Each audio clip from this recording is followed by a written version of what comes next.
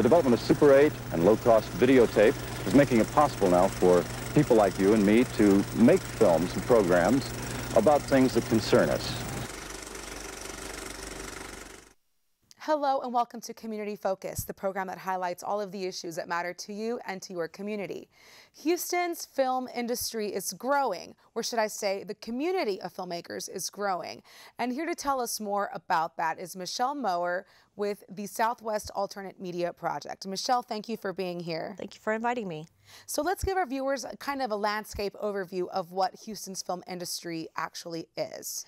Well, we have a wonderful community of extremely talented storytellers, writers, directors, camera people, crew, actors.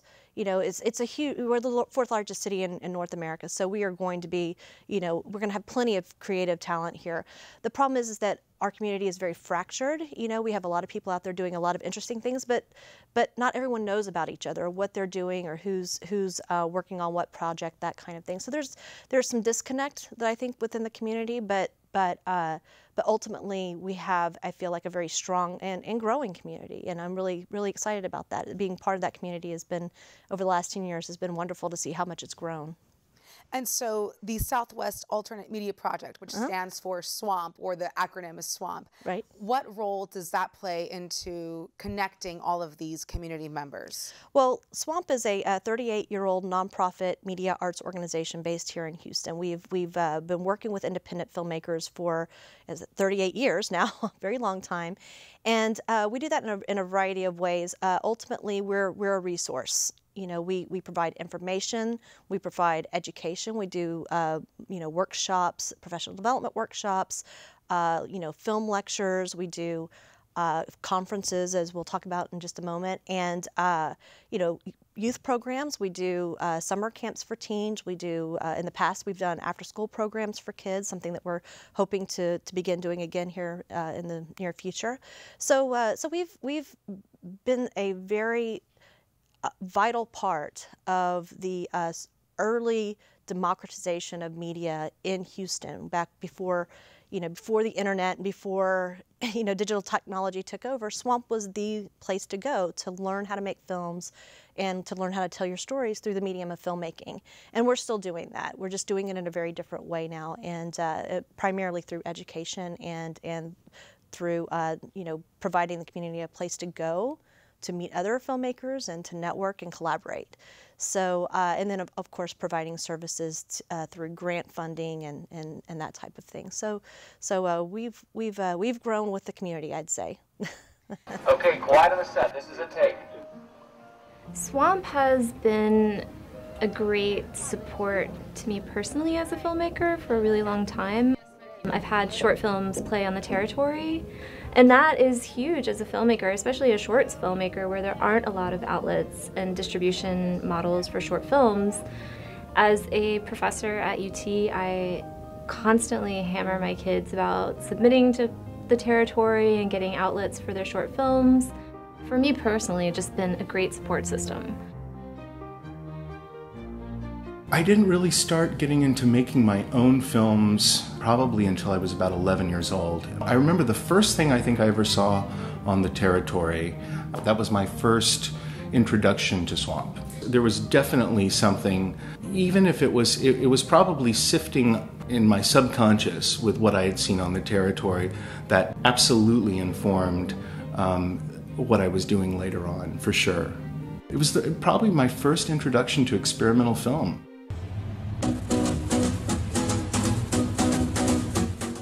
You know, the big moment for me was, I think, in '89, that grant cycle I applied for Slacker, and I got about $2,600 to help me, and it was pretty crucial in finishing that film. And I'm not being hyperbolic. I really, you know, SWAMP was a key element in my own evolution as a film lover, as a film director, as a, you know, I think it was just that little beacon of hope. I mean, when I got that grant in '89, that was the first time I had had any affirmation, you know, as a filmmaker. I'd been making films for years, shorts, I'd made a Super 8 feature, but, you know, working pretty much alone. It was the first time anyone had said, yeah, keep going. Here's $2,600. We think what you're doing could be good. types of skills can aspiring filmmakers or actors or producers learn through the workshops that are provided through SWAMP? Everything from screenwriting to directing.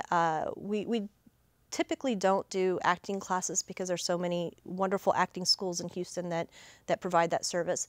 But really we focus on most of the time focus on the creative side of making films. You know, if you are interested in cinematography, then we have workshops for that. If you're interested in camera operation, whatever it is that you're interested in, SWAMP, has always provided programs to teach you, ways of learning those tools and using them in an artistic way. But in the last, several years, we have also focused largely on building community, community efforts to try to keep media is such a huge part of our culture now. So training our constituents how to use that tool responsibly, artistically, so that when they're out there making their YouTube video, they're able to effectively communicate and tell their stories. And so we, and then of course, the business side, which is always, any industry, you have to understand the business side of it. So whether you're an artist or a, professional, you still need to have some degree of understanding of how the business works. Michelle, you mentioned that there's lots of acting schools here, and SWAMP is, connecting filmmakers with these resources. Are we seeing a lot of that talent staying here in Houston, or are they leaving and making other cities grow, like perhaps LA or New York? Because we want them to stay in Houston, right? Well, absolutely. That's the hope. Being a filmmaker who's stayed in Houston, I have to say that it's, I feel like the city has been very good to me, and I find it a wonderful place to make films and to be able to grow as a filmmaker.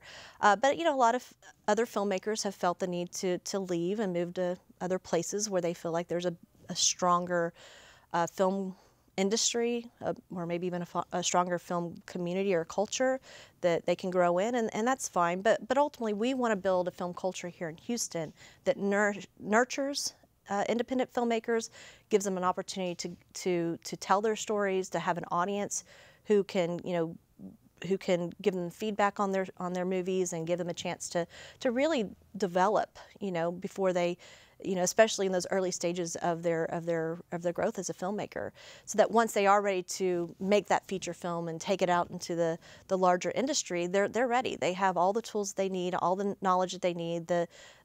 All they need is just to make their movie and get their story told.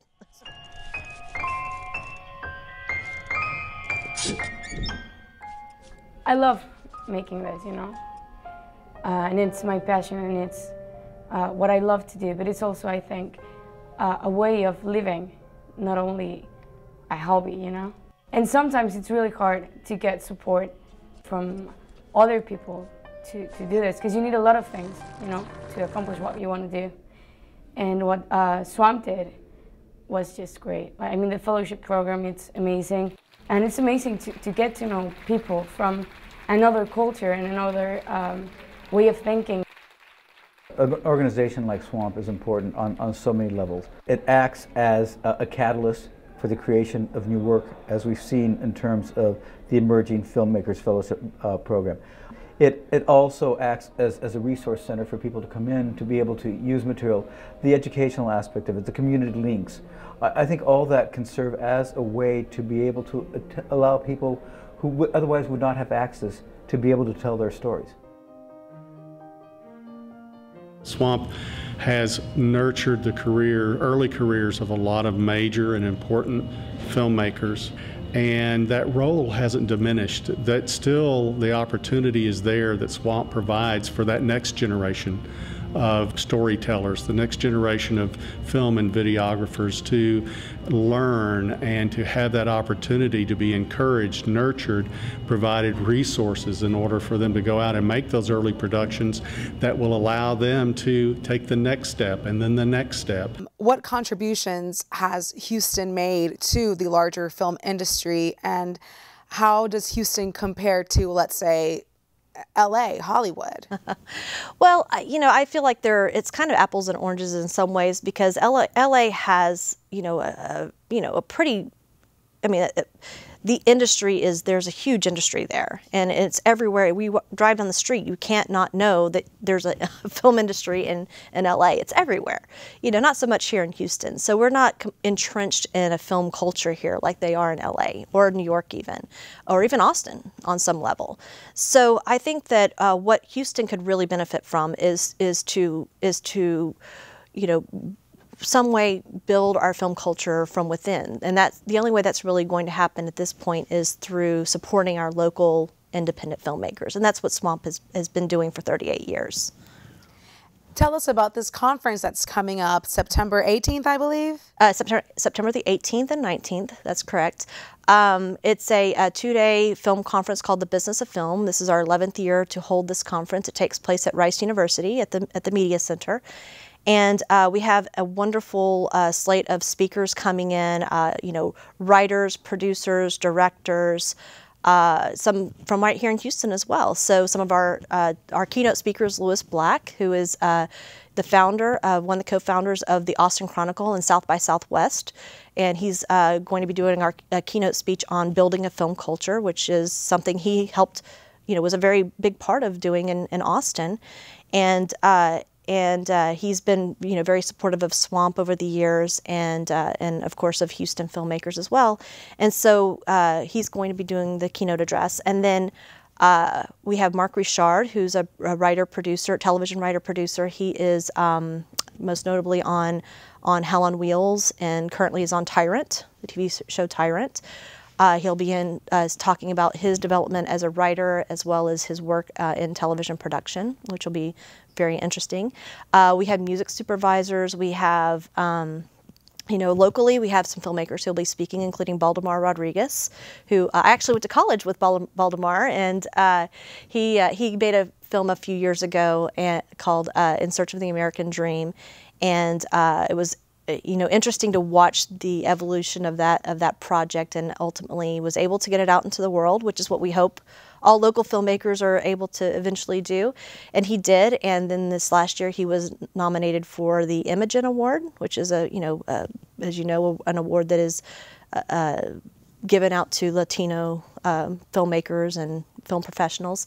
And he was nominated for Best Director for that film, and he did not win, but he was nominated. And I think it's amazing that a local filmmaker, Latino filmmaker in Houston, was given that recognition and through that nomination. So we're really proud of Baldemar, and he'll be speaking and talking about his work here in Houston. And another filmmaker who's staying here in Houston and trying to build their careers here, and that's wonderful. That's what we're hoping to do with this conference, is give those filmmakers the resources they need to produce films professionally, but ultimately to get them out into the world, to get that larger recognition in the mainstream, and in the independent film industries. I always use myself as a perfect example of that. Back in 2010, I was in pre-production on my very first movie called The Preacher's Daughter, which we were going to be shooting here in Houston. And I was working for Swamp at the time, and I met a woman that we brought in for the conference named Orly Ravid. And Orly was so knowledgeable and had so many connections, and I just right away, had a really strong respect for her. And I told her I was in pre-production, and she was very supportive and said, well, when you're finished with the film, I'd love to see it.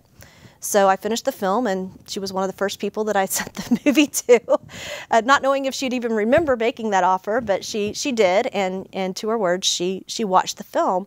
And I met with her when I was out in LA. I wanted to get feedback on the movie, and just to see where she thought, maybe what distributor I should be targeting, or what film festivals I should be submitting to, that type of thing. And she said, I really think this would be ideal for television. And I hadn't even considered television. It was like just even seemed like a possibility. And so she put me in touch with a sales agency there in LA. They watched my film, and within a few months, I had sold my first movie to Lifetime. And it aired on Lifetime Movie Network in August of 2012.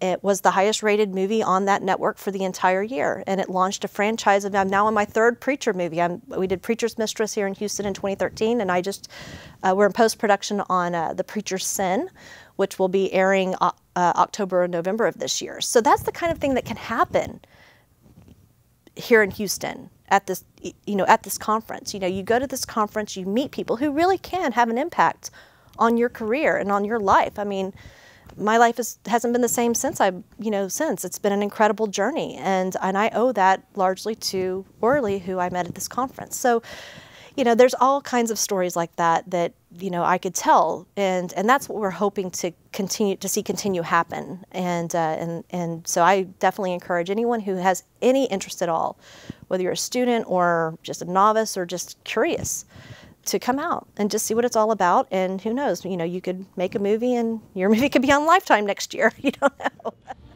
Somebody has to help people understand the realities of the business. And Swamp is doing that. They give people faith. They help them persevere. They give them information. They give them track record. They give them all sorts of things they would never get on their own. They give them a community of resources. I don't think the mission statement for Swamp has ever changed. It's always been there, and it will always be there, because there will always be a new generation to be encouraged, to be nurtured, and to be educated and brought forth. And I think it's important that we continue to support Swamp and make sure that they're here in order for that to take place. Please share with them how they can participate in the conference date, and location. Well, they can participate by going to our website, www.swamp.org. All the information's there, including our Business of Film panel schedule, and all the speakers and their bios, that type of thing. They can register right there online as well. And they can call us, call us directly and, talk to us about it. We're happy to answer whatever questions they may have. But ultimately it's just showing up. 90% of success is just showing up, right? Isn't that the quote? So show up, see what it's about, and learn something. And if you feel like it's something that you're wanting to pursue, then we have avenues for that as well. But it's ultimately about showing up and being a part of something and participating and learning the tools that you need to be able to succeed in that industry. Michelle, thank you so much for being here today. You're welcome. This has been Community Focus, and we've been speaking with Michelle Mower of Swamp, the Southwest Alternate Media Project, and their Business of Film Conference, which is coming to Houston September 18th and 19th.